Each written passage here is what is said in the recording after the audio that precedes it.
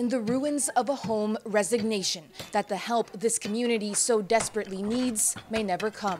As far as I'm concerned, we don't go on. This is Cavaillon, a rural town devastated by the earthquake. So many homes here no longer livable, a 300-year-old church destroyed in mere seconds, and so many fearing what next. C'est ta maison? Si, c'est ta maison. C'est ta maison. This man tells us there were 4 people in his house when the earthquake struck. His pregnant daughter was seriously injured. His wife tells us the family fears her daughter's baby, her grandchild, won't make it. When your children suffer, it's very difficult, she says. We're sleeping out in the streets and scared of aftershocks. There's so much damage in this town, but there's been no official response. And that means so many people here have not been able to dig the bodies of their loved ones out from the rubble of their destroyed homes. So great is the need here that any sign of an aid delivery sends people scrambling.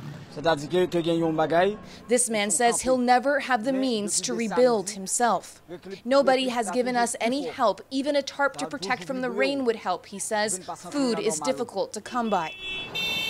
Landslides like this one are making it hard to get aid in and hard to get the injured out. Still, food did arrive in nearby Camp Perrin today as hundreds of the displaced lined up, but it barely puts a dent in the suffering. At the Lacaille airport, dozens of locals stand waiting, growing angry that more aid isn't coming. We have no president, we have no lawmakers, we have been abandoned, this man living in a nearby camp says. We are just waiting for God. An agonizing wait for help growing more painful every day. And Ellen, today I gather another challenge. We learned today 2 doctors have been kidnapped. What can you tell us?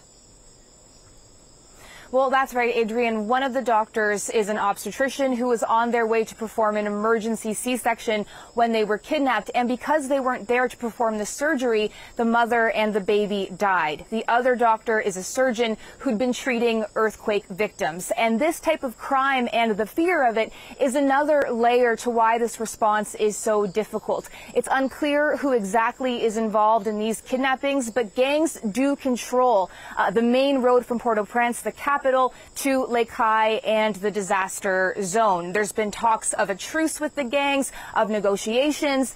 Some aid has gotten through along that road, but these kidnappings show just how unpredictable the situation is overall. And the victims here, Adrienne, besides those doctors, are the people who are languishing in these camps in the rubble of their homes, so desperate for help. Terrible. Ellen, thank you to you and the crew. You're welcome.